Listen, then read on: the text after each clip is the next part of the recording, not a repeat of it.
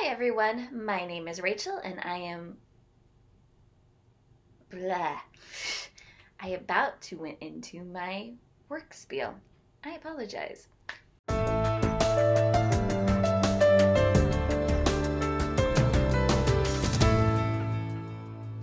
But yes, hi everyone, my name is Rachel. That is the R in the RK Stumbling Bear, and I am a reader and a writer.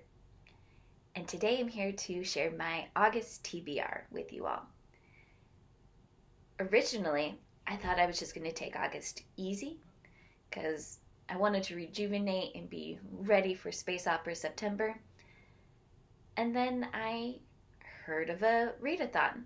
Oh, it's only the first 2 weeks of August. I'll have plenty of time to just mood read the rest of the month. Then I heard of another one. It's only a week long and it's going to be just fun. Probably won't complete it because I don't read that fast. Still, yeah. And then I heard about the third readathon, about dragons. So yeah, I'm doing 3 readathons this month, or attempting at least 3. Welcome to my crazy TBR, which not all of it is known yet, and I will explain. So for the first readathon, it is the Enneagram Readathon, and then the Enneagram is a personality test. I've always had a lot of fun doing these as kids, and this was one I had never done before. I'd only heard of it vaguely. So I decided, what the heck, let's go ahead and do it. So I'm going to start with that one. That is the first 2 weeks in August. I guess I forgot to say that. So I am on, so when I did the Enneagram test, I came out as a 7, which is the enthusiast. Something that's funny is, as this one was described, everyone is like, this is the extrovert. And I am an introvert. I think I got it more because I am a fairly upbeat, positive person. Be like, hey, while life is going to shit, what good can I get out of this? So I think that's how I got that one. And for the first prompt, it's a hype book. And this is a book that I've heard a lot of good things about, and that is Ray Bear by Jordan E. Foyko. And from the descriptions I've heard from other people, is about a young woman who has been starved of affection her whole life, and her mother, the lady, wants her to go and kill the prince after gaining his trust and becoming one of his Ray Bears. And like I said, this is a booktube darling, completely hyped. And I'm really excited to read it, which is why it's back here on my library shelf. And it's actually due back at the library on the 3rd of August, and somebody else has a hold on it. So this is the first one I'm planning to read. And Sunday, the 1st of August, is just going to be a read binge day for me. All right. The second prompt is a middle grade. And so I looked at my library shelves because I have way too many books out from the library. And compared to Goodreads, and this book has been listed as young adult and middle grade. So I'm using it as my middle grade prompt, and if it's slightly more, whatever, because as a middle grader, I was already reading teenage books, and I see nothing wrong with it. And that book is Alatsue. From what I know of this is about a young woman who can interact with the ghosts of animals, and there is a mystery to solve. And it is set in, it's like an alternative history, because it's the description says it's an alternative America. And yeah, because my husband is Native American, I really am trying to read more Native American authors. Also because we have a little granddaughter, and as she gets older, I want to suggest a wide range of books to her, and not just green eggs and ham. So I'm excited to read Alatsue.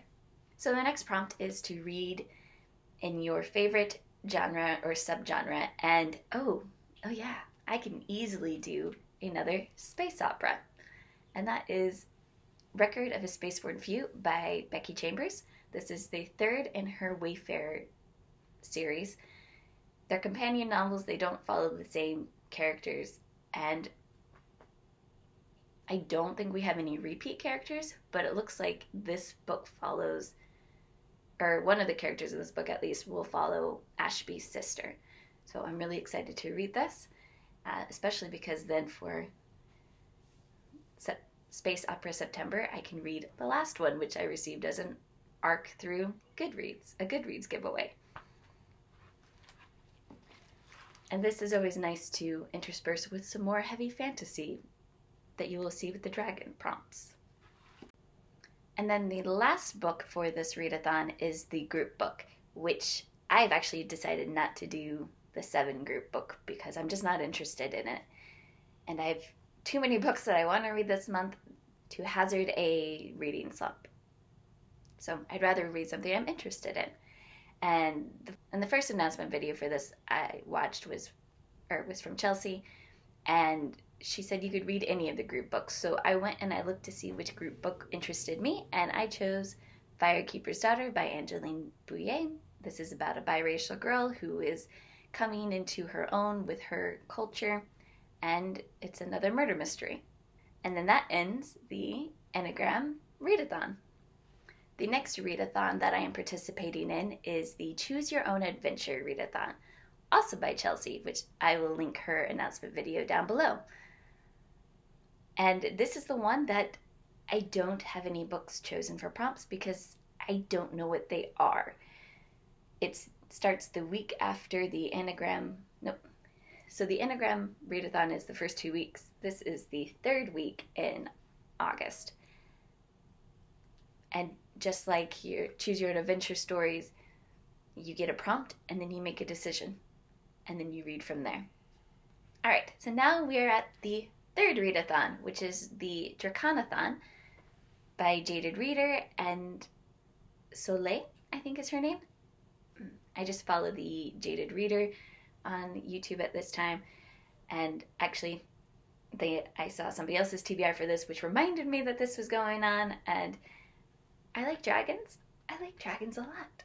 How the DraconAthon works is you have 5 dragon prompts, and then they also give you 5 world prompts to kind of match those. So if you aren't interested or can't find something with the dragon prompt, you can do a world prompt, and the world prompt doesn't have to have a dragon, so it gives you some options.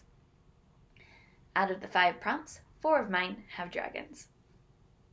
Actually, and I think all 4 are on the recommended list that people have put out. And 4 of them are currently on my shelf from the library. The other one is waiting to be picked up. It's ready to be picked up. I just haven't gotten to the library to do so. So the first prompt, I'm not going to give a description of the dragons. I'm going to tell you to go watch Jaded Reader's explanation of the readathon video as she goes more into why certain prompts were chosen. I'm just going to tell you what I have chosen. So for Chiwen, the dragon prompt is poetry. And I chose Beowulf. And this is, I've heard this version called the Bro Beowulf version. And it's supposed to be more of a modern translation. And yeah, this will be fun. I've only read pieces of Beowulf before in like high school English class, and the epic poem was interesting to me, and I've always wanted to read it, so I'm interested in reading many versions of this. So the next prompt is Nidhogg, and it's a morally gray, villainous point of view or main character. And the book I've chosen for this, I don't know if it has that specifically, but the world prompt is Scandinavia or Europe, and I chose The Shadow of the Gods by John Gwynne, which is the book waiting to be picked up from the library. Because, well, from this picture that I know I have up, you know this book is going to have dragons in it. And the author himself has said that it is inspired by Scandinavia. So it has dragons, I just don't know if it has the morally gray. So the third prompt is Nanabole, which is a beautiful cover. And I found this was on the recommended list, and I was like, oh hey, I have that on my shelf currently, waiting to be read.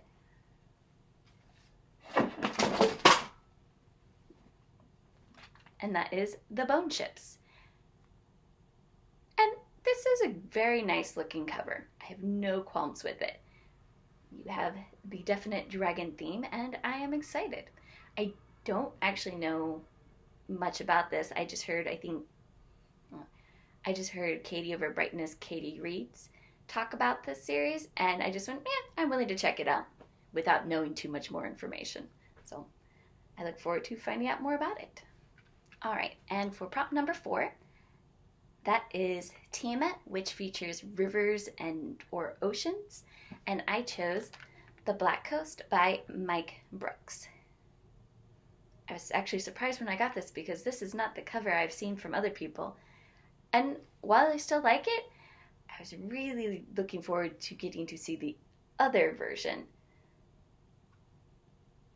Just because it's so pretty. But this has water and it has dragons from the description. It talks about the people of this village or of this town ride dragons. So, yay. All right, and then so prompt number 5 is Agnot, which is disaster, chaos, and or poison. And I am using the world prompt for this one, which is the Wyandot Heron people or indigenous North America.